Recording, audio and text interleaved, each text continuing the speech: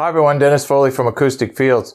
Today we're going to talk about L-shaped rooms. Well, we all know what those look like. We got this situation, we got a long hallway. So the goal here is to try to, and it's always two-channel listening in these situations because this usually is a living room. No professional studio usually has this problem because they don't allow it to happen. It wasn't incorporated into the original design. And there's lots of reasons why, and I think some of them are pretty obvious. But the goal here with two channels is that we want to set up, in the positions of the room where we have that front wall and we have sides and sides, okay? We wouldn't want to set up here because we have no side wall. So the goal is to, get that triangle, that left and right channel in the listening position, positioned correctly so that we have both side walls and a front wall contiguous. So ranging the speakers correctly, watching the fact that we have the front and side walls, because we do have requirements with two-channel audio that must be met. It just makes treatment and issues. And the open part of it can be the back part of the room. So you can release pressure, if you will, in the back part of the room. So how do we maybe change all of this?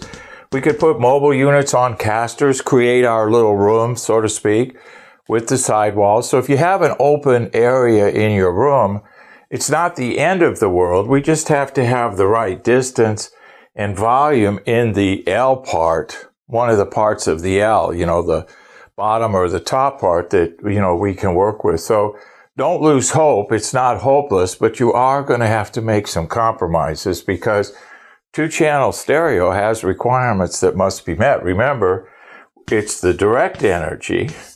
It's a balance between the direct energy from your left and right and the reflections off the room that we have to work with. So in order to do that, we got to have boundary surfaces that are X distances and stuff so that we can manage that correctly. And we can, but we can't have one side open, and one side not. That just simply won't work. So L-shaped rooms, not hopeless, but we do have to make a few more compromises than a rectangular room. Thank you. Thank you for watching this video, and if you liked it, please give us a thumbs up.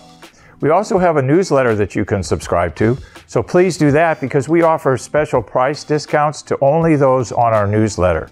And then don't forget about our forum. We have started a forum on our own website where people ask questions, and I usually get a chance every couple days to look at it. There's an interchange between people on the forum, and we'll give you real answers on a regular basis, so that'll help you. Thank you.